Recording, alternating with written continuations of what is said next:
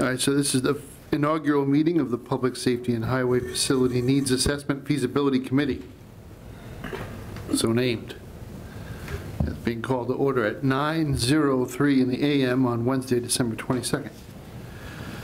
First order of business is to organize the committee. Open the floor for nominations to chair. I'll nominate Mike Fitzpatrick. There you go. Second. I get the short straw. Are there any other nominations? Going once, going twice, going 3 times. The temporary chair notes the absence of opposition. Mr. Fitzpatrick is the chairman. You're going to need a vice and a vice, that's all.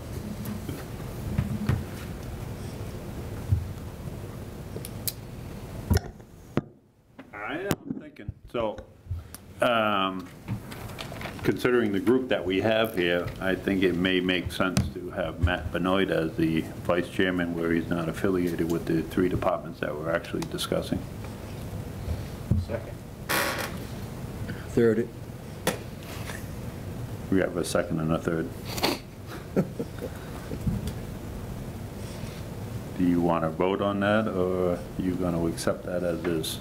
You're the chair now. Okay, well, I didn't know if you officially handed over the staff, so we have a second and a motion and a second and a third. Any discussions? If not, need a vote on this. All in favor? Aye. Aye. Doesn't look like anybody's opposed, so Matt, you're involved in this. So if you don't want to take this thing off, I can't talk with it. It's kind of choking me. I initially mentioned this at one of our meetings to organize this group for the sole purpose just to identify the needs of all 3 departments, fire, highway, and police. It's no secret that all 3 departments are struggling in different ways within their own department. So the goal in here, from my standpoint, and everybody else can feel free to share their opinion as well, is to just identify what your actual needs are, not only today, but moving forward in the future to hold us off for the next, hopefully, 20 to 30 years. We don't want to all be embarrassed and come back in 5 years and say we need something to correct the situation. I know that highway, only because I've had some communication with Adam, that they've started looking around at different things. I've heard that the fire as well has explored some of the things that they need. And I would hope that, and I haven't had any conversation with the police department, I would hope that they have done the same. I don't want to necessarily get into immediately saying, is it 1 building, 3 buildings, 2 buildings, or whatever. I think it's more important to identify the needs of what each department needs for personnel, for equipment, meeting rooms, whatever it is that you people need. And I also asked that Matt Benoit would be involved in it, where he's the town planner, and he would have a good insight as a utilization of space on the land, whether we have any constraints for whether it's the watershed district or whatever the case may be. So probably it would make sense, and send Ken's to my left for no other reason, but we can go department by department. If you want to start off, Kent, with what your thoughts are as to if you have any information that you want to start with. Well, I guess basically you just go with, the state that the history of the building we're presently was built in 2000. It was dedicated in 2000. It's a building with 2 mezzanines for living quarters. Again, originally built for a call fire department, and yet, let's see, We actually occupied the building with full-timers before we even dedicated it. So anyway, so it's, right now, it's a 24/7 structure that we have people in 24/7. There's no sprinkler system there. There's no AC. The generator's really undersized. It's not well insulated. We don't have any security access really to speak of. And the fact that we have narcotics and ambulances and have to control those, that should probably be something we look at. We added a bunch of things, computer equipment. We went to Walmart and got the first computer when we were there. Do you want We the- added a diesel extraction, Do you want the list? Plimo vent, yeah, sure. Radio equipment, this, Yeah, just excuse me for a minute, Chief. Yep. What I'm gonna do is, because Kelly's sitting on the opposite side of the table, I'll also ask her for her input as well, if you're doing it That's together, fine. whatever. Same thing with Mark and the police chief, because they're separated. It's easier Yep. with you two because you're sitting next to each other. I have a PowerPoint too. I don't know if you want to put that up of some of the things that he's talking about. right. I didn't know how we were going to be presenting it. Yeah, so- it's kind of, we're trying to get our thoughts together to get a plan as to how to move forward, so, I can have him throw it up while he's chatting if you would like. yep. What I don't want to do on this first meeting is make it so that each department has an hour and a half of time of I get it. putting stuff together, trying to, and this is my thought, and again, open to everybody's opinion, is to just have this formal meeting, and then everybody has their charge of what they're gonna do moving forward, how you're gonna identify what your needs are and stuff like that, and come together with a better plan, because after we're done with this, and hopefully we only have to do this 4 to 6 meetings or something, I think it'll go pretty quick. It goes from us to the building and facilities. We're kind of, it should have went directly to them.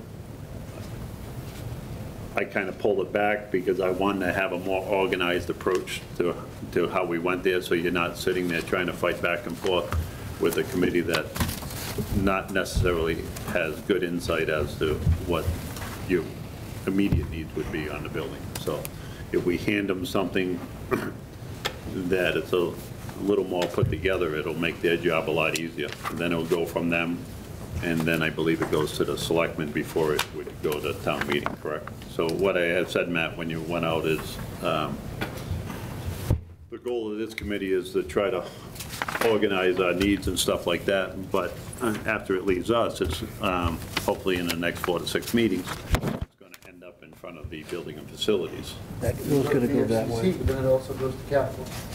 Capital, yeah. Before it gets to the capital.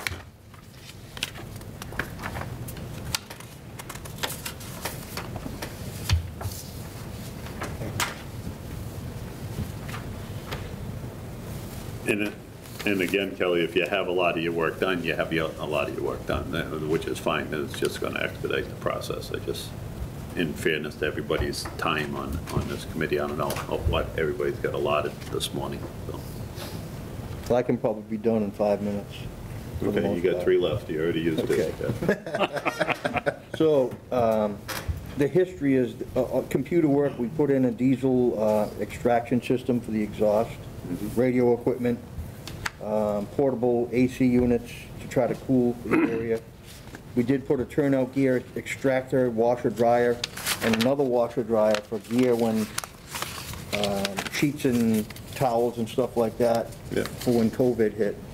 We have some heating and cooling issues with the HVAC boiler. And the boiler has never been, from day one, a very good one. You know we have roof issues we need to get squared away. We have window issues. I've got a couple of pictures here of some of the boiler room and stuff. And the electronic issues, the door access keys. And then, you know that we got hit by lightning, so we have a bunch of currently some electrical issues, and we're trying to put a new generator in to cover some of that stuff, so.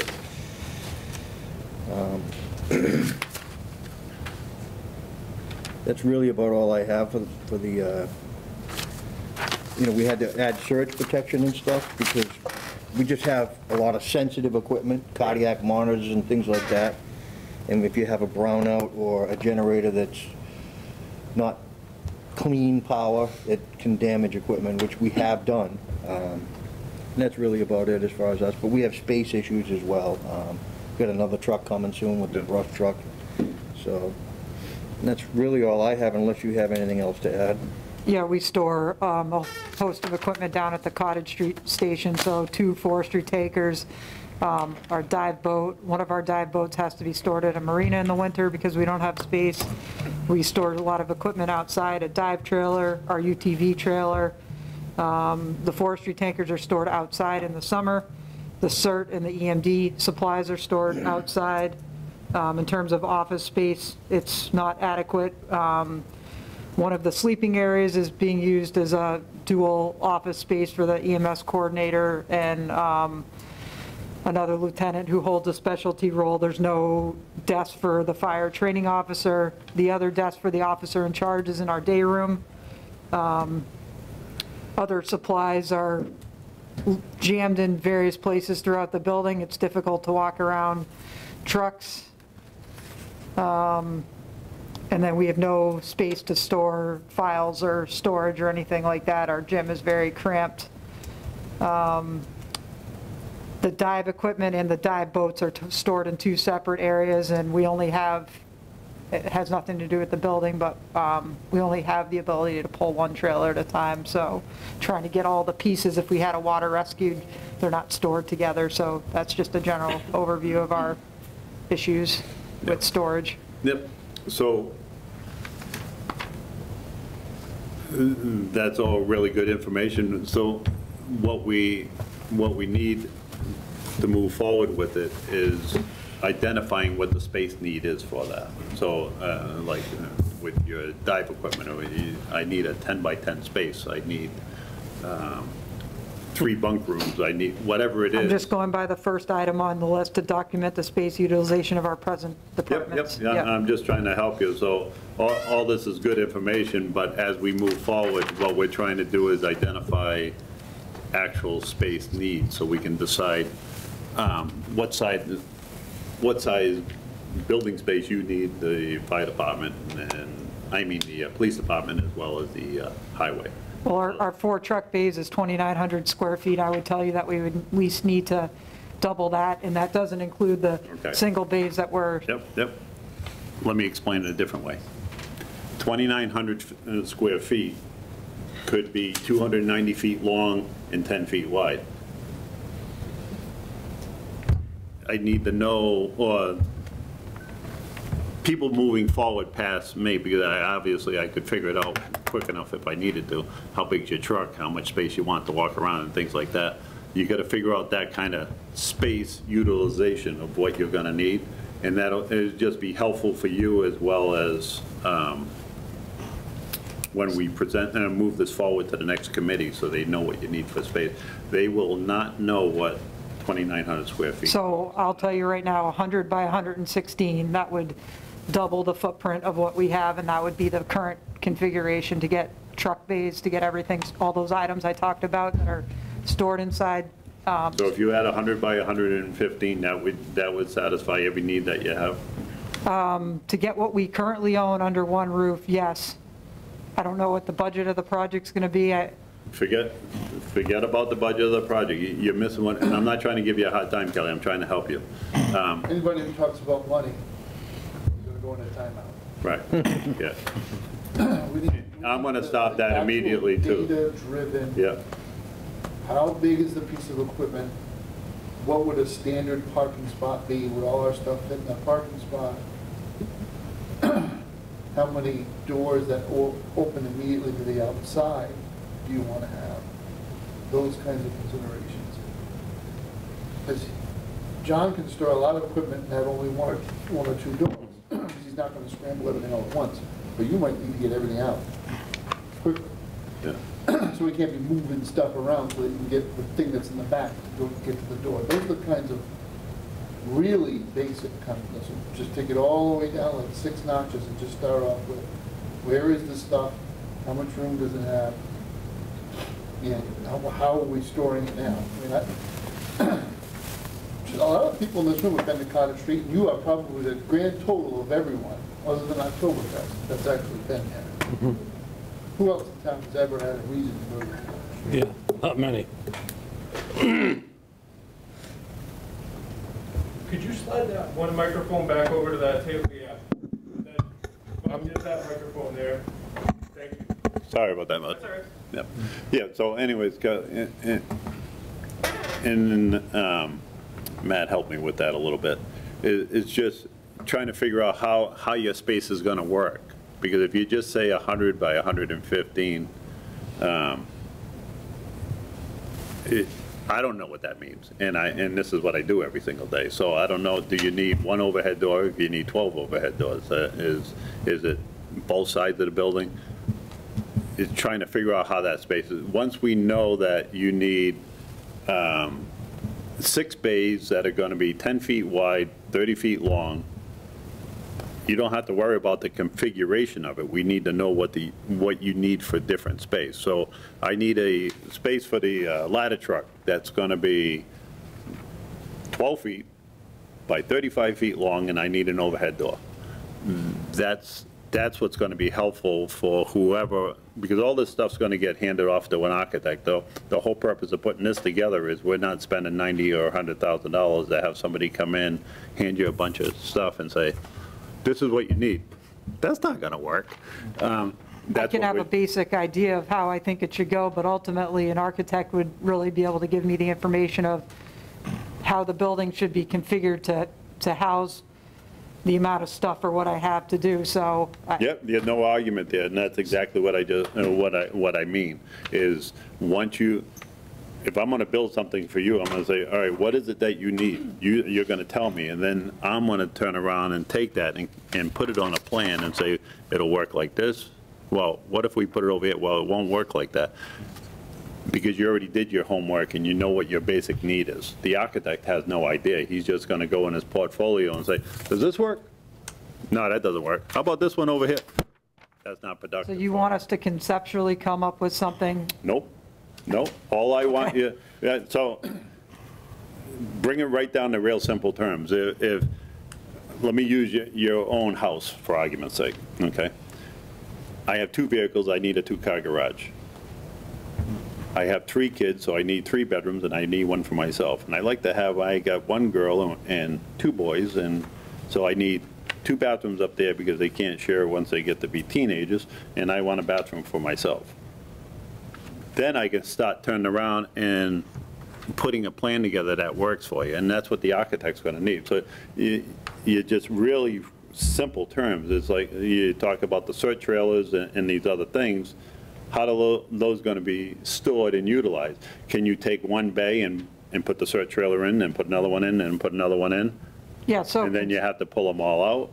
Or I could explain to you right now why I just came up with that term of doubling our square footage in that particular fashion based on the way we're currently storing things out of, we have in Cottage Street where we could stack up a couple of trailers, stack up a couple of dive boats, and then have the 2 forestry takers in another 2 bays, which would be another 4 bays, which is basically doubling what we're currently doing. And I'm not saying that's the ideal configuration, but what I'm saying is that's a conceptual, simple idea in my head in terms of we basically need to double the square footage of what we have to store everything under one roof right now. You're already compromising. I'm going to interrupt you for a second. Yeah, but let me do one thing and then you can have it.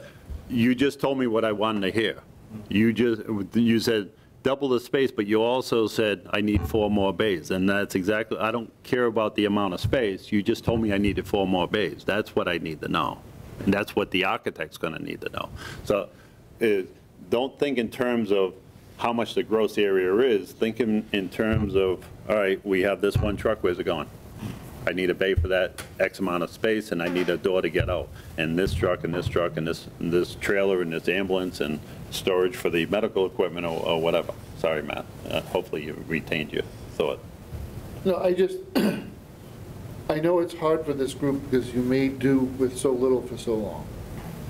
And nobody can promise you that we can build you your ideal setting. Nobody can say that.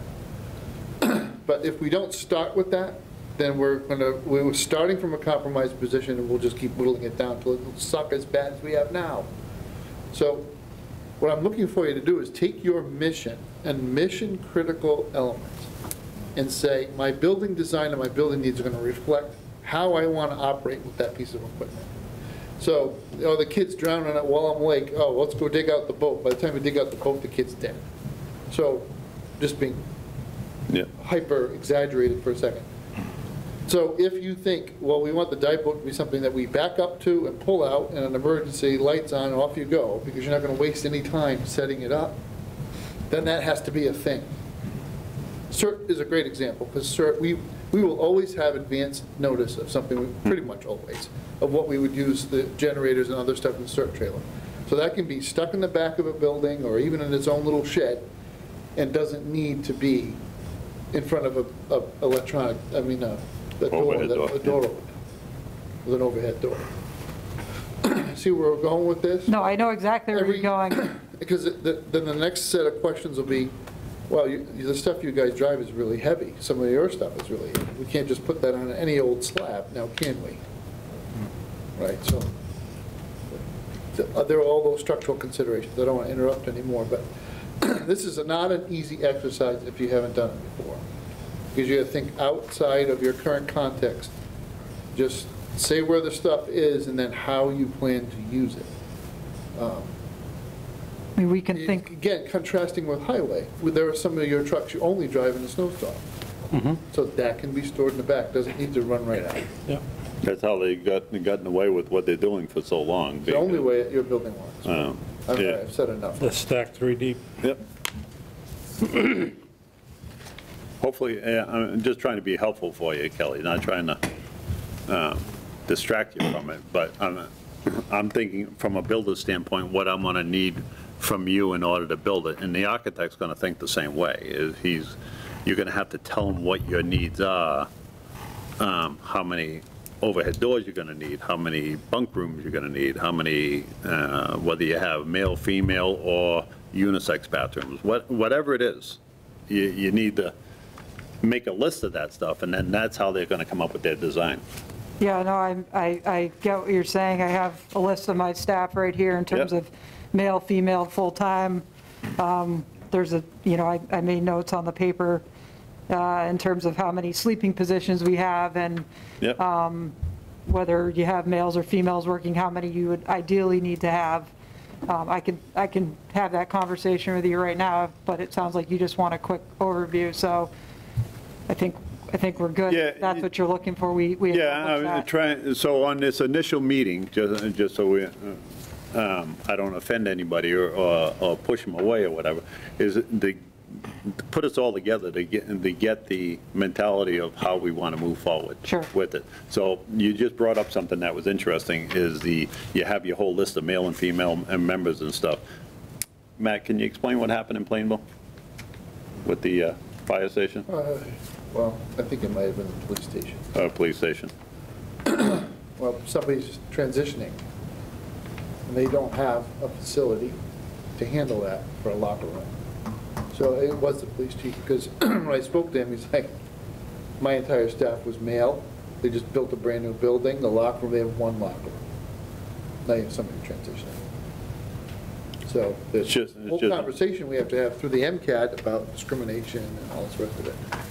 And the attorney on the webinar suggested, well, just build another, The guy's like, no, I just finished the building. I'm not going to add a $25,000 addition or whatever the heck it was for a bathroom and a locker room. So in the society we live in today, when we think about these facilities in the building, we might want to think about them differently. We might not want to put a label on the door. You just might want to have a lock and have everything inside there, a locker, as well as a shower and All unisex, pretty much. all unisex, and then whoever gets it first locks the door, and first come, first serve. Yeah. Have to teach some people some etiquette, I guess. And that's the healthy part of this group, is you'll bring different information that will be helpful for these guys. Matt learned of that situation, which is helpful for everyone. You just, if you're not used to thinking that way, you just, oh, never even considered that. Could I ask a question, Mr. Chair? Just Absolutely. Clarification. When we talk about the equipment, are we going to talk just about the equipment we presently have? Because I'm thinking ladder truck down the line, maybe tower, whatever. So this is where the marriage has to occur with the build-out analysis. Right. So not just bedroom population, but people who work here during the day population. What is your max peak? Right. Because your business and Chief Miglianico's business, you typically have people who do analysis on the number of calls that are run per capita in the community over time. So you're going to want to size that. Your need for a tower versus other things will be driven by the size of the buildings that you have to reach. We all know what's going on with that stuff right now, and what's available through mutual aid. So the only thing you guys didn't mention, you have to upgrade your service. So the generator sucks, but really, you're browning out all the time, so there's no ifs, ands, or buts about it. This building's going from 400 amps to at least 600, but we're talking about, I think it's 800, so that you have room to grow. But in terms of how we talk to taxpayers about that, basically rewiring the whole fire station. You don't have enough receptacles for all that. Somebody's got to wire the building so that you can actually plug the stuff in a safe place. So there's going to be a lot of design by the electrical engineer. That, and I am going to have Dave Renaglia come to one of these meetings, but you tell everybody, tell the recording, so people will watch this in the future, how you have your computer room set up. Because that's some of your most expensive, most sensitive equipment. And right now, it's in the broom closet. Agreed. Is it physically secure? No. So it's not locked. However, I've been approached by different people in the public asking about this committee and what we're doing and stuff like that, and they have asked about the fire department. And the way I explained it to them, I said, so they could put their head around it, I said, basically what we did 20, 21 years ago was built a commercial shell and finished it with residential stuff. It's just, it's not properly done. It's just, it was done, and I'm sure at the time there was good intentions. They tried to save funds and all this other stuff. Historically, that's what we do in town. That's why we're all sitting here now trying to figure out how to fix the 3 major departments in town moving forward. But that's the long and the short of it. It's just the building was built inadequately. And We came out of Cottage Street and thought it was the best ever. Right. You know? That's exactly why, because we're in the same situation. We can't get 2 rooms above the post office. Yeah. 2 rooms above the post office coming into this building, all brand new and spiffed up downstairs. You're in It heaven. was like going to the Taj Mahal for these guys. Was night and day. Same thing with these guys. They're going from Cottage Street to a brand new building. You look at it on the outside, and it's like when you guys first built that, we were like, oh, that's beautiful. You know, Yeah. everyone in the police department said, well, we wish we could get something like that right up by where they were, right? Mm-hmm. And historically, that's what it's been. Yeah, and the town's grown to the point where we need to do something with it. So now, that recent press conference, the governor came out and they did the announcement, and there's a potential of 800 full-time positions being created just in those 2 buildings, not even considering the one in our neighboring town, which is a pretty significant building. They're not all going to come from Douglas, but it could increase our population by 10% in the next 24 months. Now what? So we have a bad situation that got even worse. We need to address address all these things. So anyway, we're getting a little off track. That's more for the benefit of anybody that decides to watch this tape. But getting back to what we're doing, it's, if we start off with figuring out what we need for space, for personnel and equipment, that's going to be a good baseline. We got to start with a baseline. We start with what we need, and then we can add to what we want or what we project the future is going to bring. So there's, as we get into it, I've already thought a lot about this because of what I do every single day.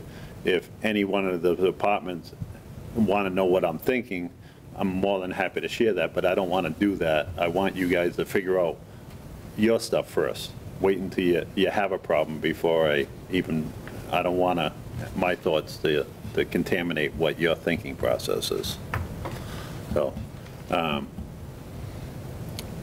if you don't mind, Kelly, are you satisfied with what the direction that thinking that we should go into? The next meeting, we can allot more time. And we may have to, if you feel that it's going to take an hour for your presentation and the chief feels it's going to take an hour for his and an hour for a highway, we may split it up and say, you know, the next meeting we're going to talk about fire, and then the following meeting we'll talk about highway, and the third meeting we'll talk about the police, just so because we have to respect everybody's position. They can't just sit in this room all day long. No, I get it. They do have work to do, so that may be a good way for us to approach this moving forward. So if that makes sense to everybody, I would like to entertain that. Sure. Yep. You good with that? Yep. Do you have anything else you want to add now, Kelly? Because I just want to move around the table. I'm all set. You're good? Just in rotation, I'm going to go to highway next. Yeah, so our building built in 1931, the addition in the back 3 bays were built in the 70s, they tell me. It was a used building they brought here and assembled, porta pad and just You would threw it never up. known. I'm sorry? You would have never known. No. Undersized for our equipment, obviously, with everything that's parked outside, no ventilation system. We don't meet a lot of requirements with the MS4 stuff, so we may be a little further ahead than the other two departments because we've been trying for a little bit now, so we've done a lot of homework already by visiting other towns and what have you. So I'm going to let Adam read off of the 5 bullet points, what we've worked on and how we've got to this point now. So since we did go visit other departments, I actually kind of started talking to Weston and Sampson, an engineer who did some work for another facility that we visited. And he was graciously enough to ask me for all our equipment, our sizes. That's this whole sheet here, every piece of equipment we have, what the sizes are. He put them in, they have a formula that they do and to give you the square footage. And the square footage for our current equipment should be 22,952. Our current square footage is 4,324.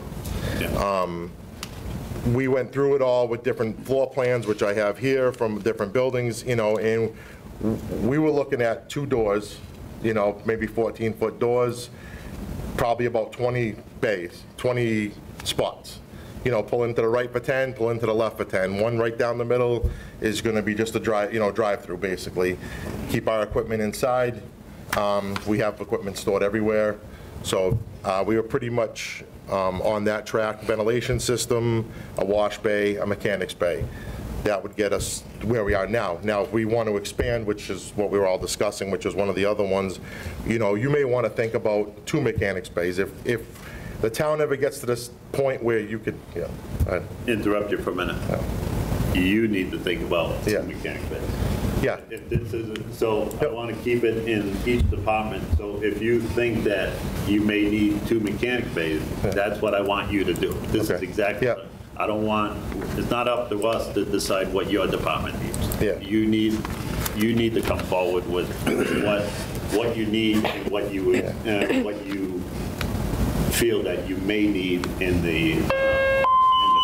Yeah, the only reason I was coming to that point was we don't service the town's equipment.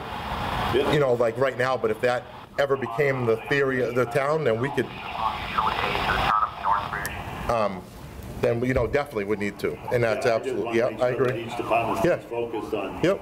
This is what you guys, you know best of what you need. Yep. And I want to put together a good plan to propose to the town. And if we do it properly and logically, then you have a good chance of success, is what I'm getting at. Yep, so, again, just the quick issues that we have, which everyone knows. Again, our break room is our boiler room. Matt has had the pleasure of sitting in it recently. So, Was that a pleasure? I don't know if it's a pleasure. I'll leave it at that. You know, the MS4 requirements, we need a wash bay. We can't be washing outside. We want to save the trucks as long as we can keep them. That's how we've always done it. We want to, so we need to wash them off. The guys are doing it this morning. They're washing off all the trucks, getting the salt off them, trying to make them last. So if we don't have that wash bay, and we're actually breaking the rules for the MS4 because we're washing them outside right now, but that wash bay would do, you know. We're not only washing them outside, but I observed them, sorry to interrupt That's you, right. but when I stopped by to see the truck and the trailer when they came in, John was out working on the sander because you had some issues with it. When I went to leave, you had personnel up on top, yeah. standing up on top of the sander units, pressure washing them. Well, if you're close to freezing, one of those guys are going to take a header. Exactly, correct. And that's in one of my notes on here. The slips, trips, falls, you know, we wash them after every storm. So, you know, all it is ice, you know, and we don't want that either. Then you have one of my, like I said, I have books, you know, again, it's because we're ahead of the game with everything we've done. You know, pressure washing systems to staging areas around the pressure washing, you know, how they have the flat, like, platforms. Catwalks. Yeah, catwalks, right, you know, how so you'd actually be safe with a railing. So, yeah, let's see, some of this quick thing. Again, MS4 requires our sand to be stored inside, even though we have it outside right now. We were supposed to have the sand inside, so we need a sand shed, or similar to our salt shed. A tight tank for the wash bay, ventilation system for our welding, cutting, but also for our trucks. That's that. So just going quickly through, you know, you want us to look to the 30-year mark, and some of the notes that I did make was our current equipment should be $22,952 for square footage. That's what they're telling me.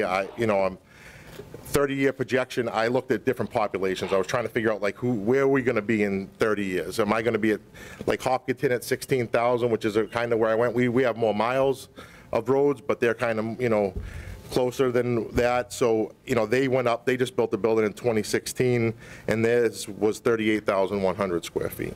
So again, they have 2 street sweepers, they have 2 brush cutters, so that's basically what we were looking at, again, where we're going to be. Additional, like I said, if we have to add more manpower down the road, we're going to need more space. An additional wash bay, I'd say 2, not 1. Let's see, I'm just trying to go quickly through the notes so we don't bug everybody else. And don't feel like you're rushed because I was beating up Kelly. Yeah, no. It's just, Yeah.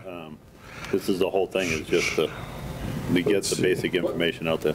What services do you hire out now? Things that the highway department does every year, but your staff doesn't. Brush cutting is out, hires out. Street sweeping, we rent the sweeper, but we provide an operator. And we get that at a bargain price. I don't know for how much longer, but we rent the sweeper. The detention pond brush cutting as well, that gets hired out. We have enough money to do 2 ponds a year. That has to be done per the MS4 requirements. Clean our own catch basins. Yep. The grinding and getting rid of the brush piles, we hire that out. But I'm hoping that's going to die down once we take care of all these dead trees. It'll be much less, you know, but we still got years to go for that. Got no mechanic right now, so you're subbing all that out, right? Yeah, the mechanic, I do a lot of stuff myself because I'm mechanically inclined, but I just only have so much time. But the big stuff gets out to the either Hickey Fleet or Jared's Auto or Tri-State Truck or Springley Builders. He does great generator work, too. Yeah. Need him. Yeah, you can change a water pump and when you're in a pinch. Yep. You're burying a lot of the cost. Sure. Right. Oh, yes, no doubt about it. To the rest of the town, they don't know. fully Nope. appreciate even. No. what you're Last providing. week, we have a trailer that we use to work on our sanders. Mike walked in when we were, I tried to get him to repurpose it, but he wouldn't. so we built, there was an old military trailer in the back that we took and built into a new trailer so we can work on take our sanders off, put it on so we can gain access underneath. But, I mean, that's just how I've always done things, you know. But you're right, a lot of the cost is being buried because I put a set of air tanks in one of our trucks last week. That would have been a $2,500 job in the garage. We paid $1,200 for the tanks and we did the work ourselves. But, We've yes. also benefited from Mike Cahill, who doesn't charge us a lot of money. Yes, absolutely, and Welding shop with him. unfortunately, he's not available right now, and Mike's getting a little bit older, and it's harder for him to get around, so, yep. So those costs were buried for a long time. One quick question. You said a building with 2 doors on it, so I'm just assuming that you're talking about a long, narrow building? Correct. What's the width of that? So I don't have And that. this is for Yeah. Matt Benoit's benefit, Yeah. because that's where he comes into play, just so Correct. for space utilization. Yeah, so that was discussion that, we're still in that process of discussion because our discussion was whether the plows are gonna be inside, and that's what John and I were still working on. Plows stored inside versus under an overhang. Like I saw in Charlton had an overhang and their plows went under the overhang, didn't go inside until like the night before. If they could put them on before the storm, they did. It'd be nice to keep the plows inside and then the sanders stay outside on a rack, you know, so there's just odds and ends we have to clean up on our end of what we want. We did, and just one quick thing that I did miss. So this Winston and Sampson report talked about total acreage for like what you should plan on for this 22,952 square feet is 3.3 acres. Just, you know, that's something. I know Matt's got the same. Again, to the same comment that I made to Kelly, 3.3 acres could be a Yeah. long, narrow strip. Yeah, so exactly. You need to know what your physical space would be. That's where Matt will be able to help you quite a bit with that. So just to quickly go through the community development and its outside supporting vendors, the impact of economic and residential development on call volume, service level demands on the 3 departments. So of course with us, it's more roads / developments, industrial parks accepted by the town equals more MS4 requirements. So our zone is narrowed down. It's by population and like, I'm trying to think, drainage areas, stuff like that, but the more we add to it, the bigger our zone gets, so the more work we end up putting in. The whole area will expand, not just that one little spot, it expands the whole area, so that increases a lot of demand on us that we have to get done every year. More catch basins to clean, more drainages to maintain, more retention ponds, BMPs they call them, to clean up, make sure they're brush cut. More roads to sand and plow, and more roads to maintain with paving, crack sealing, and if it's a development residential, it's more sidewalks. Most of them have sidewalks, so that we have to maintain. So basically, that's where we're at. Like I said, we did a lot of homework with these other buildings, and actually it was a wealth of knowledge because we weren't even close to where we are right now.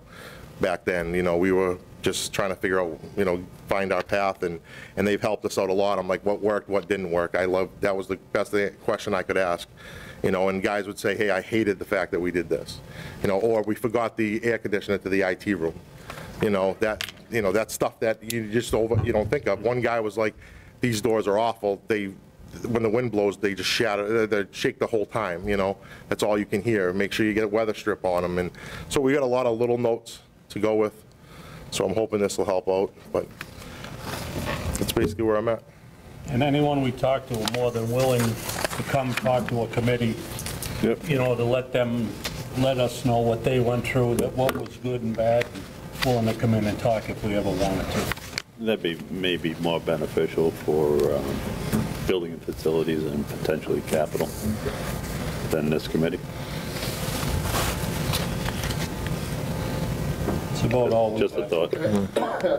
Yes. So interestingly enough, the city of Woonsocket, the town of Tiverton, and the town of Douglas all have the exact same mileage of roads. Wow. You have the same number of plows. So Woonsocket has the same number of plow zones as you, the same number of trucks. They don't run, they don't have floors necessarily. But that's It is Woonsocket. They are working with the, but at what point do you reach the point where you can't get your zone done in a reasonable amount of time? Okay, at what point are you going to have to add another zone, another Yeah. zone and spread out? We're close in some areas. I get maps from the building department, and I color code them legit with my, and I take mileage off of each one, and I have it broken down by mileage to see, like, I'm trying to make sure this is, everyone's even, so we all finish the same time. And so I'll sit there and color code it all, and you look and you're like, wow, he's doing a lot of roads. So then when the next development, like a White and Heights comes in, then I'm gonna take off this section here and add it to somebody else. Or we've got to make another route and hire someone else, or get another one of our guys to go in and plow this. And same what's going to happen if they go through that development off of Birch Street, which is going to be Duval Road. We're going to have to dedicate a guy out that way more than what we have right now. So we try to keep it, you always plan for the big storm. Because, yes, the little storm, we can be done plowing in 3 hours, 4 hours. That's why we have like a 4-hour minimum with our plow guys, because if we're doing one round, you're done in 4 hours, go home. So anything over 3 hours, and then they're getting too far behind, we need to start adding another truck. That's kind of how we figure. The minute the last flake is done, you can set your watch to 7 hours and we're going to be done, because we're going to plow for 4 more hours and then sand the town for 3 hours. And, that's kind of the base we go off of. And then if it turns into more than that because we're growing more roads, then we're going to have to add more trucks. So that's kind of... And that's how you need to think moving forward. So you're planning for that next 20 to 30 year period. We have a hunch how many subdivisions we have, so. Or new ones in the pipeline. Subdivision? At what rate of snowfall do you think we start to lose the battle? Is it an inch an hour, or? No, probably a little more than that. We start to lose the battle. Starts with the smaller trucks, and then Yeah. the bigger trucks can keep up a little more, but Most of our subcontractors we've got a 9-foot plow. And then, if we start getting a foot of snow, you can't quite move that foot of snow back with that 9-footer. So at the end, we break our 6 big trucks into 6 sections, and we have to push back for them. But we're not going to find that many subcontractors with 11-foot plows willing to, that you see the signs everywhere at this point, to push back for us. And a lot of times at that point, you're at a 20 or 25-hour storm. You need to sleep anyway, and then we'll push back the next day, which we tend to do as well. That's why the sidewalks sometimes don't get done till the next day, but safety for the guys are more important than the sidewalks at that point. And I always let the school know, sidewalks, the roads will be good, but the sidewalks won't be done for tomorrow, but we'll get them done tomorrow at some point, but the guys got to get some rest. There's not a second shift coming in for our guys. We're there for the duration. That's just what it is. We're not the city of Worcester where, well, even they're struggling, but they have another shift come in, Sir? Yeah, you guys are all set? I am. yeah, Good, Dennis? absolutely. Through the chair, DA. Question regarding the 30-year anticipated growth of the highway department and the population probably incoming from several businesses and new subdivisions and stuff. Would you anticipate that there's consideration to become a DPW?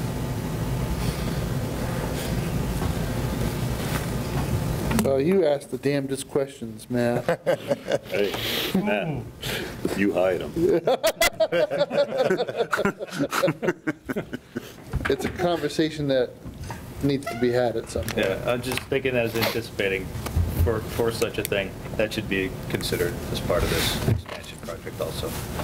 So I can see probably in half that time, is it a 10,000 population threshold where you can even consider a DPW or something? I'm not sure. I think it can be smaller by boat, Yeah, but but just in listening to some of the equipment you have and the needs you have, I can already tell you that you have more equipment, or at least anticipated needs for more equipment than the DPW in Auburn. So, and there's a 16, 17,000 population town right there, so I see things trending in that direction, so I just wanted to point that out. Now, these guys are more tied to the physical realities of the town than anyone Sure, else. sure. So those BMP, that's going to get expensive. I think we're really skating with the deal right now with a guy who will go out and cut the brush on the side of the street Yeah. for a ridiculously low rate. Yep. Yeah. And then we see what the other bidders put in. Yeah, How much we're- would it cost? We're one big breakdown away and him going out of business away from costing us a ton of money, you know? Because I believe once his tractor breaks down, he's retiring. It's just, that's just how I feel. We have to sneak into his yard at night, do all the PMs for him, so There you go. the thing keeps running. Yeah. But seriously, it's like a huge gap. I forget exactly how much of a difference. Oh, it was a couple $100 an hour more. Yeah. Yeah, I think it was 3 and change, and we paid 110 per hour for the brush cutter. Yeah. So I'm also actually getting a lot of calls about developing lots in some of these private roads. I know you guys have to plow those for access. And right now, there's some that don't have houses on them, but once those are built, that gets added to the plow list. The 4 subdivisions coming in, one of them's pretty large. One of them's Thomas Circle, which is actually coming back to life. And then they're just going to add detention basins to each of these sidewalks on each one side of the road. So if you can anticipate that sort of growth over 30 years, it's just see more need for equipment. So Yeah. But do we, again, another question through the chair to Highway. Do you guys have any volunteer program for plowing if you guys hit capacity as heard where you get other folks to lend their own vehicles to help plow?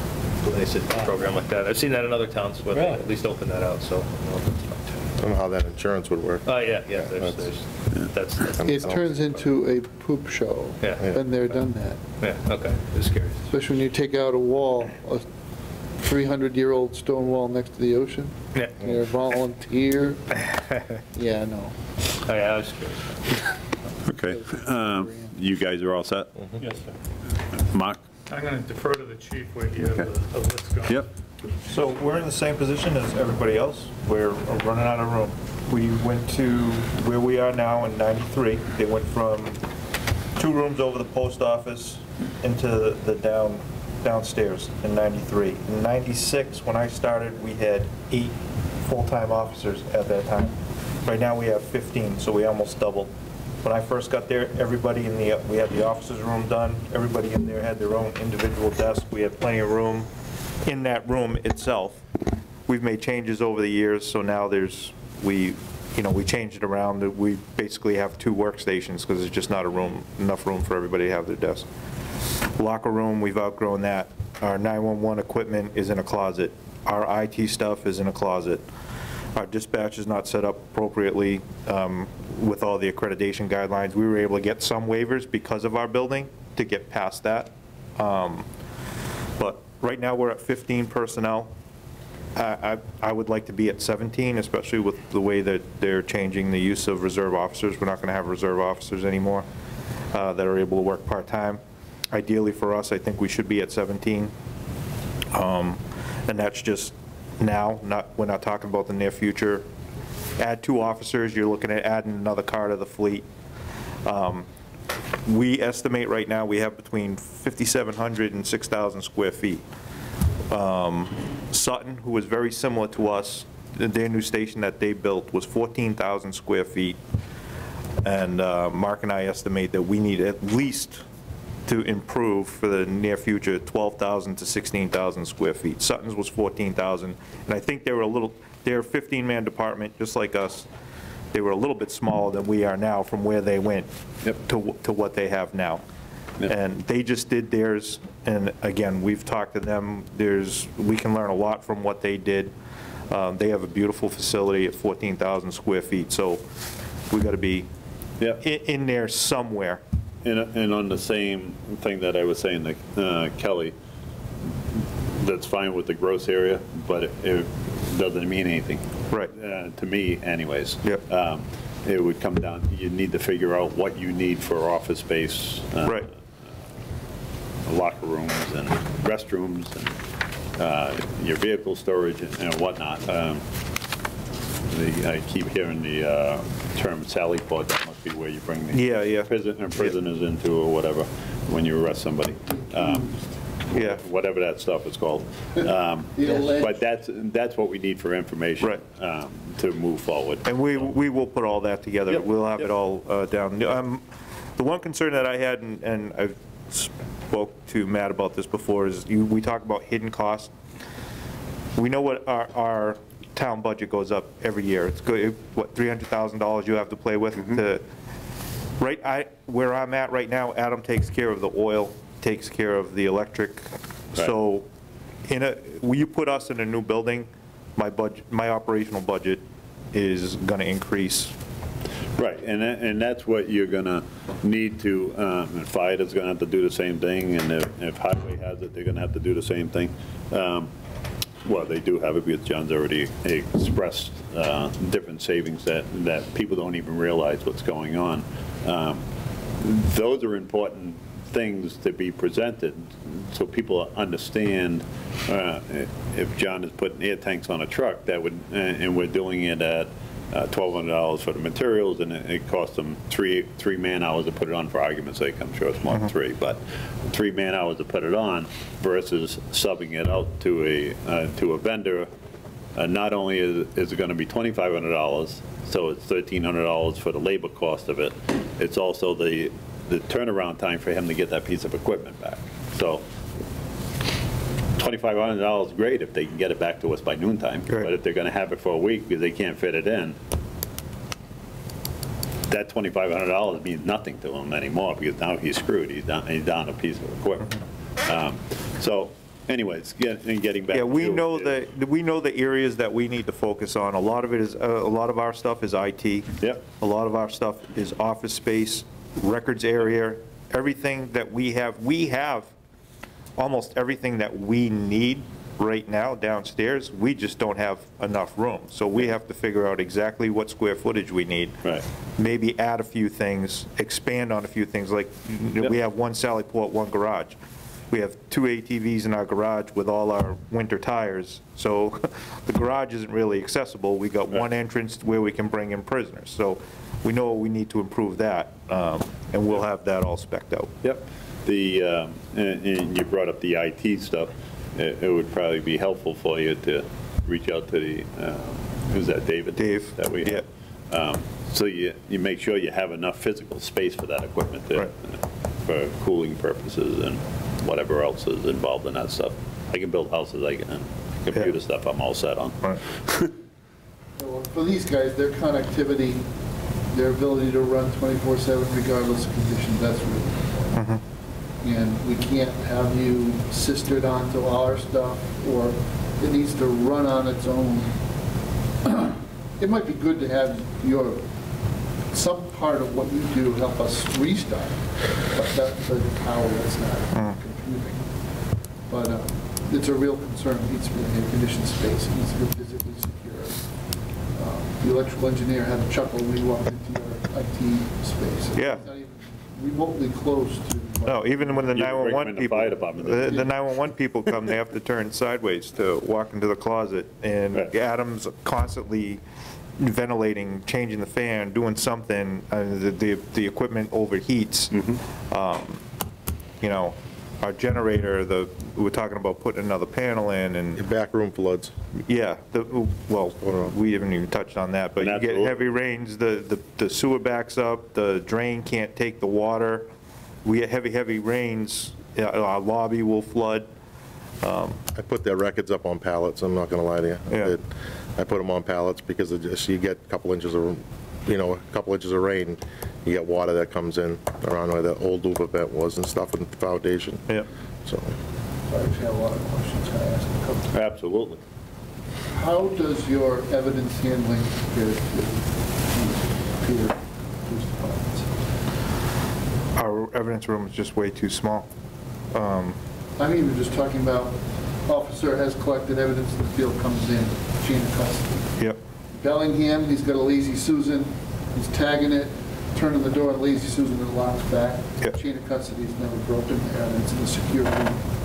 Are we able to observe the same kind of? We have a slot. We have a slot in our door, and we have temporary evidence lockers where it goes into a locker, and then the key, if it's something big that you can't get into the evidence room when he's not there, it gets secured in the temporary locker, and that only key to that locker goes into the evidence room, so there's no access to it. So Aaron is the evidence officer, he's got a good system set up, but that in and of itself is a perfect question, because the whole thing needs to be revamped.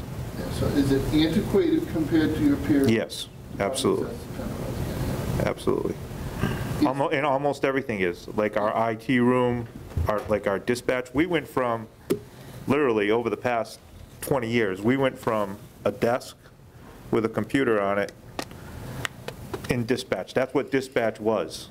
It was a desk with a computer on it, and then, you know, we used the 911 grant to get an actual dispatch console. Right, we changed it around, we turned the computers around because C just can't be exposed to, you know, that whole room dispatch should be its own private room. And if an officer is going to go in there for a reason, it should be key fobbed, and then you go in. It should be a secured room. Same thing with our IT, same thing with our 911. Evidence is obviously a big thing. If a situation called for 2 people to be working on dispatch, would you be able to do it for a sustained period of time? Not for the immediate emergency for an hour or 2, but we had a day-long thing and we were running with all kinds of crazy stuff going on. Could you safely? It would be tight. It would be tight. We could get away with it for a day or 2 with the PSAP, but there's, you know, space-wise, computer-wise. One chair that goes between them. Our audio video for our interview room system is over there. That's where they make the DVD. It's tight, extremely tight. Are there any times when you feel like you need more than one position? So police officers in the field running a whole bunch of information through dispatch, then these guys get a call. There have been numerous seems to times where happen we a call lot, the second so- dispatcher in, yes. We've had numerous times where we would call somebody in, or the dispatcher's listening on the road, and Mark has done it before himself, listening on the scanner, it's hitting the fan, and the dispatcher on duty doesn't have time to make that call to have somebody come in. Hannah's done it before, and they would come in because they know that the dispatcher's so tied up, they would come in on their own. So it does happen. I mean, it's limited where the one person can't handle it, and we'll put extra, for big events, we'll put anything anticipated, we'll try and put another person on. Storms, storm coverage, Oktoberfest, things like that, we'll always try and put extra people on. But it's tight working. To answer your question, it's tight with 2 in there. Do you farm out all of your maintenance and repairs on cruisers? Yes. Is there any one really common set of repairs or annual maintenance? Obviously, doing oil changes. But I'll give you an example where I'm going with it. So Chief Blakey in Tiverton decided, I'm just going to get my own machine for front-end alignments because I have to do so many of them. And we hired a mechanic that almost did nothing else except front-end alignments on police cruisers when he wasn't working in the buildings. He had 2 hats he wore. But is that the kind of thing that we see, that we're constantly just chasing one kind of repair, or is it just all over the map? We're pretty fortunate with the guy that we have, Steve Beck does all our work. He keeps everything scheduled and maintained. When he does the tires twice a year for us. He calls us and tells us when the car is due for an oil change, because he keeps the records on the mileage. So the routine maintenance is solid. He does it. He does the brake jobs when they need to be done. And again, he does that by the mileage. He looks at it every time he changes the oil. He pulls the tires, checks the drums, checks the rotors. So he stays on top of it. And any major work for us, it's usually covered by warranty until they get over 100,000 miles.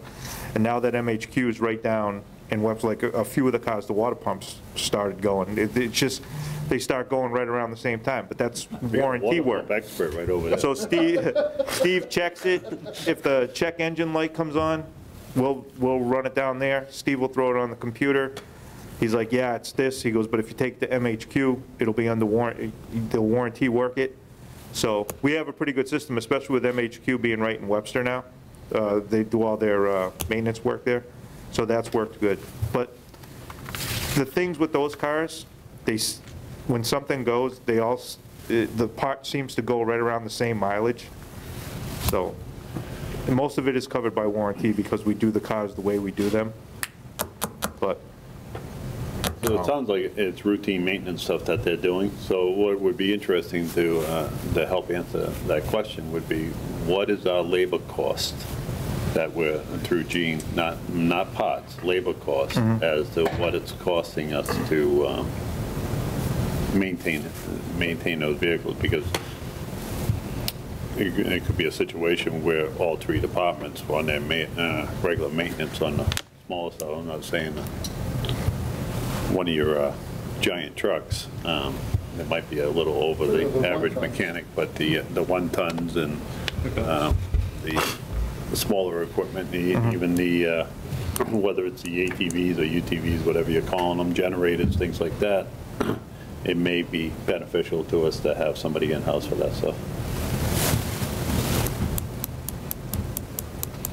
Not one in each department, but maybe. right. And we did try that. That was our goal while we put the lift in the highway garage. Just, we couldn't be competitive enough with the salary requirements at the time. So that's why. But I think that the labor rate's somewhere around 65 and 85 an hour for what you're subbing out on that maintenance now. So you may be in a little better position that you could be competitive for that labor rate. Right? Mike already broke his. Mine too. Yeah. You have anything to add, Mark? No, just space. I think it's a good starting point. Do you have anything you want to add to this thought process, Matt? Yeah, it's just some things that I want to consider, at least for next meeting or something I'd like to do in the meantime, is I kind of want to set up my own little tours with each facility so I can put my eyes on this space. I know you mentioned bringing up financials and put me in timeout, but it seems to have come up You'll already. be in timeout again, if you bring it up again, but that's all right. You got two guys that are kind of, Not to see They're gonna what you attack. time before Christmas. Oh, me too. No, I understand that. But this might be a little premature, but it's something I'd like to get in advance, is response time data. And if, just, average data for responses for emergency services and stuff, I just want to at least put that out there that I would need that information at some point. And if there's any sort of condition reports on things, I think you mentioned when you guys have a roof at the fire department, that's the problem. I don't know if that's ever been assessed for a value or anything like that. That's anything in writing that's a condition report, just kind of want to see that's already been approved to replace the roof, and why it's on hold right now. Now, I don't know if the police chief knows this yet, but I reached out to George and I asked him, I said, just tell me, any morning, I don't care, just tell me the day before, I'll meet you over at the fire department. I want to do it as the sun's coming up or before, so we can see where our heat loss is. You don't have to change the heat settings or nothing, but his particular drone will pinpoint the temperatures on the different things, and then we can get a good map for where our heat loss is, and that'll help you guys as we go forward before we do the roof, and we're evaluating the space needs that you guys have. I want to make sure that we're not doing something that we're going to be redoing a year down the road. Right. So Part of why we want to see those numbers. That's got to factor into that decision. their roof needs to be replaced. They have a couple tabs that fell off. Okay. It's not leaking as of yet that I know of. I know we have had some ice dam problems in the past, but I don't believe that it's leaking right now. Okay. So things like that, improvement estimates, if there was anything that you got a price on that you didn't decide to pursue, just things to consider. I should probably say that we went through this entire process in Auburn because the police and fire were looking to try to have a conjoined facility. But ultimately, it came down to several variables, including especially response time. Emergency vehicles was huge. But you had to look at improvement of existing and then what it would cost to build a new one. So I might be getting ahead of myself with the next thing, but I kind of want to get at least an individual response from each department as to if there's areas in town that you're looking to consider for possibilities. I can help you out with that. Yeah, I asked so- this question right at the beginning, is I went to all three of them and asked them where they would like to be. Yeah, I'd like to have that. They all like to be in the same exact spot. Okay, all right. In the center of town, which they consider the center of the town being where the fire and highway is. Okay. Because logistically, it helps them for navigating around. Understood. So, just to help you with your thought process, and the fire chief and I have had this conversation, is Dunkin' Donuts or the Family Fuels, whatever you want to call it, across the street has plans of relocating. You've seen that on the planning board. Yeah, they'll be there in January. That's their heliport. That's going to go away. So now they have to think about what are they going to do for Life Flight now? Where's that going to go? So that's a consideration. And Chief told me that they did do some measurements and feel that they can land in front of the fire department, but that may be a challenge at certain times. So it's something that we want to consider. That's the general sense. I mean, Yep. I'm going to be collecting a lot of data. There's also your build-out, so, you know, Physically, you wouldn't be able to put these two guys where the fire department is. It just won't work. You don't have enough space. There's just not enough there. Yeah. Even to suit their needs today, it wouldn't fit, never mind a build-out. And we don't want to be in a position where we say we could fit them there. Yeah. In 20 years, or 10 years, or 5 years, they need another truck, and he needs 6 more cruisers, or whatever the case may be. We can't abandon that. We'll- I understand all of that. us in this room will be lynched. So, Yeah, no, I understand. It's just having the numerical numbers to back it up obviously works for every municipality.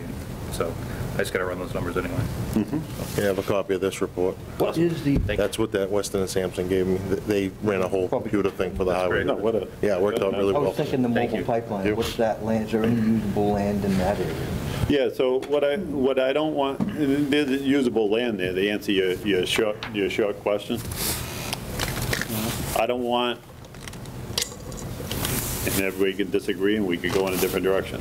I personally do not want to focus on the areas initially. I want to focus on what our needs are for space. Agreed. And then the evaluation can move forward from that point. And that's why I asked for Matt Benoit to be included in this discussion, because he's going to help. He has no vested interest with anybody here. So he's just going to look at the space and say, you can do X here or not, just like he just said, what about the mobile pipeline? Because he's been removed from this whole conversation, so he's got a fresh way of thinking about it. you gotta do that overlapping, your Venn diagram, right? So there are needs, if you need three-phase power, you can't be anywhere in town. You have to be where there's three-phase power. Or where it could be extended for a reasonable cost. If you need to connect to town sewer instead of having it out back, then you can only be where town sewer is. And then you have the other circle that you want to overlap, that is your response time circle. So your ideal location is going to be where you can maintain your response times and have all the utility connections that you need to without huge build-up. That's going to make it a fairly narrow range of choices. And along with that, over the last few years, we've done quite a big investment into the town, whether it's into the fire department, what we're going to do for the upgrades for the electrical and stuff like that, the radio system that we're going to do, and that's a pretty hefty thing. What we don't want to do is say, okay, we just ran all this fiber optic down here, so now we're going to be over on Mumford Road. That's not going to work. We have to think in what we've been working on and make sure it all is gels together and it's logical. Sure. Otherwise, we're going to have no credibility in you, and this will not go forward. Because all these questions are going to come out of the woodwork when people start paying attention and asking these questions. So you have to be educated and have a good response to the questions that are going to be asked. Is there going to be a lot of new equipment change like in the police department, fire station, or with the radio upgrades? Is it going to be added equipment, or is it going to be similar size? I mean, are they going to need more space? I don't, just, We're getting a whole new rack yeah. Yep. inside that little room, inside the door. So you're gonna put Rack on the wall. Oh, some more stuff, yeah. That's all I was just trying to figure out, yeah. We're keeping a lot of our cross-band capability for the time being. That equipment was purchased, it's still within its useful life. Yeah. So we're not really going to save any space. Yeah. No, I'm thinking it's going to limit more. It's going to take up more space. Yeah, that's what I was thinking. If we do this responsibly, we'll have power backup. Yeah. So I'm not talking about generator power, probably Yeah. these the APS Yep. units. And surge suppression and a whole bunch of things that So, we yeah, you're gonna- in the past. You know, like A lot more equipment than what's in there now, basically, right? You're going to have to, I know what the fire station's talking about, I know the police department, that's why I'm saying, I know they're both little closets, that's all they are. There's- the real, the tough thing is that you have to air condition that space. Exactly. They're pretty cool. Yeah. And Yeah, that can be a challenge. You can't just be buried in the middle of the building. Exactly.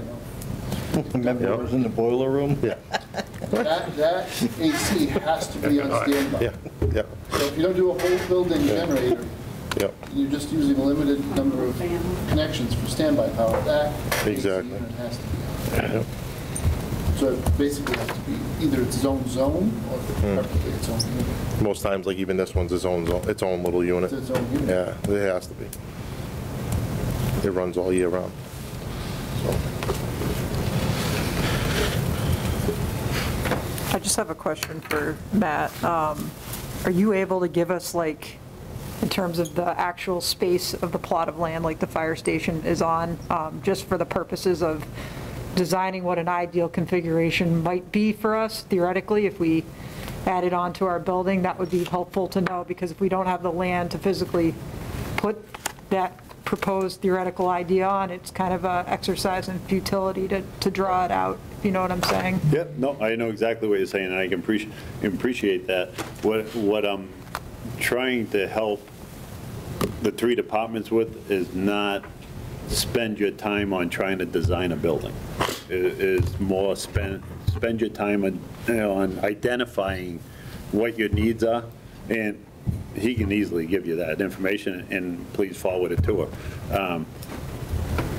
But that's going to bog down your thought process, is all I'm getting at. Is I'm not saying that you don't have the capabilities or any of that stuff. If you want to do it, have at it. I thought that's what you had asked for, though.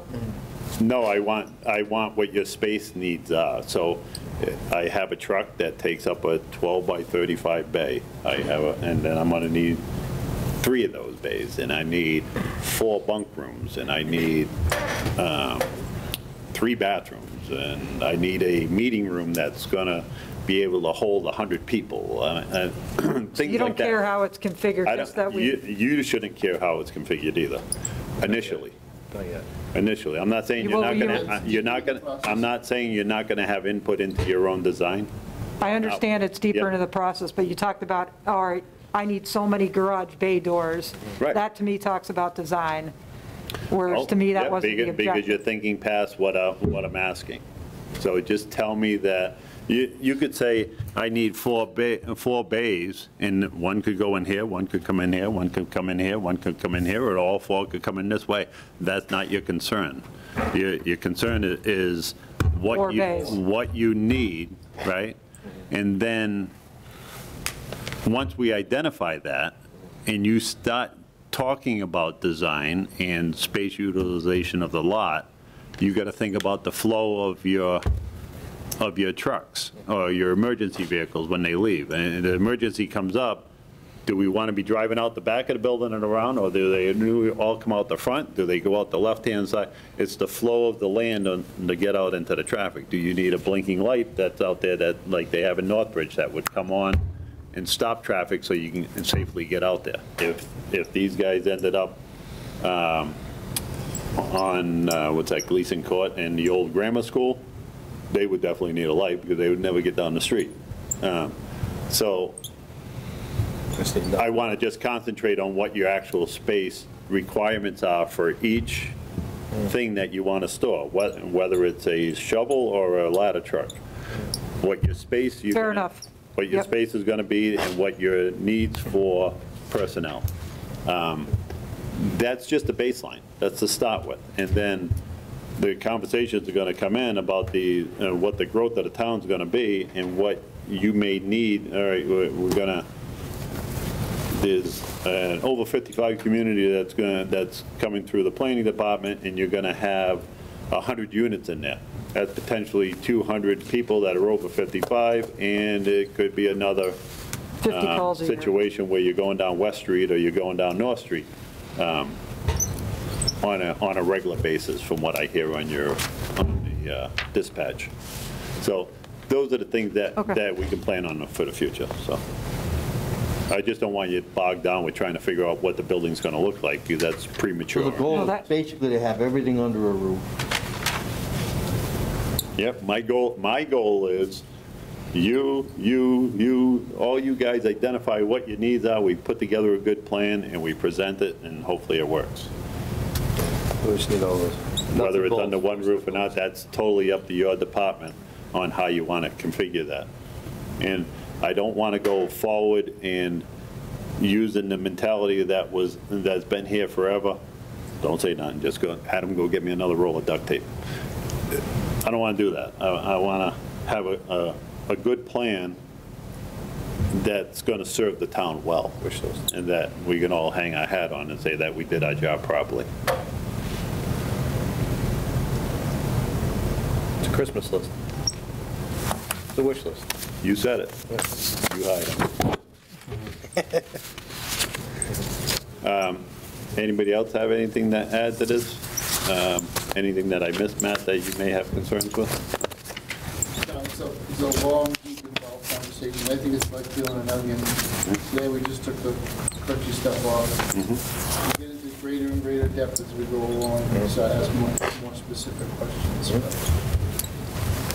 So the feeling that I got going around that there is quite a bit, so I would like to entertain on our next meeting, having one department and then doing the same thing for the following two meetings, and I'm going to use for no other reason but the same method that I used the first time. We'll have fire on the next meeting, have highway on the second meeting, have police on the third meeting. If I may, sir? You're not getting a meeting. I do not want a meeting. I was just curious if we want to put highway first, since they already have this West and Sampson breakdown. They've gone a long might be a little way bit- down. It'll help the other two departments. Yes. That's okay. Is everybody in agreement with that, to have highway go first? Sure. You're up.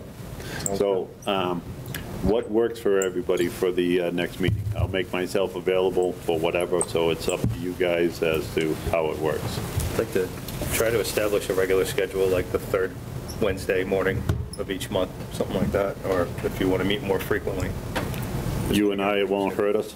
It's up to these three departments to tell us what works for them, as well as the town administrator, because he's, We have our standing meeting on Monday, so as long as we avoid that conflict. yeah. So for Wednesday morning, it's a good foundation to build on. Yeah. Wednesday mornings is fine for me. Yeah, same there. Same here. Do we want to stay at 9 o'clock, or we want to, Yeah, 9 9 o'clock's fine? That one's good. We're meeting on the third Wednesday currently this month. The next one would be the 19th. I don't want to go, I don't want to drag it out a month further. Okay. Does next Wednesday work for everybody? It's the 29th. No? About 2 weeks. Yeah, I go for the 5th. The All right, fifth, that's fine. We need to move this along. Yeah. Sure. So I don't want to, because that would be 3 months before we even got the. I do have, Talk to the third department. The generator walkthrough's at 10 o'clock that morning, so it may tie into if you're, I have it on my phone, so I'm assuming I was told that at some point. Yeah. So, okay. So at 9 o'clock, we can go 9 to 10, and then 10 to Doc 11. from Back to the Future will be So, Will an hour give you enough time to discuss I think what you so. need to discuss? Okay. yeah, I believe so.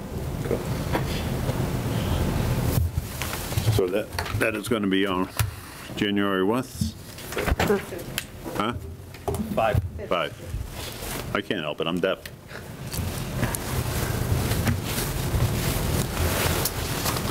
Nah. 9 a.m.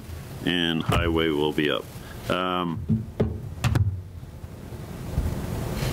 only because of the way that I did the order. Then the following meeting will be fire, and then the third meeting will be the police department. Yeah, if we can crank them all out each week in January, that'd be pretty great. Matt did initiate a group thing that's on the SharePoint. You're going to do that. That's our data dump. If stuff is sent around, do not start a back and forth question thing. It's a violation of the open meeting law. I don't want to do that. It's going to be for informational purposes only. Matt's going to share things to you. And if you, I guess if you have a direct question from Matt, then just answer him. Otherwise, we'll keep it to the meeting. Very good. Sounds good. Fair enough? Thank you. Need a motion to adjourn before everybody runs away. Second. I have a motion and seconded. All in favor? Aye. Thank you, everyone. Thank you.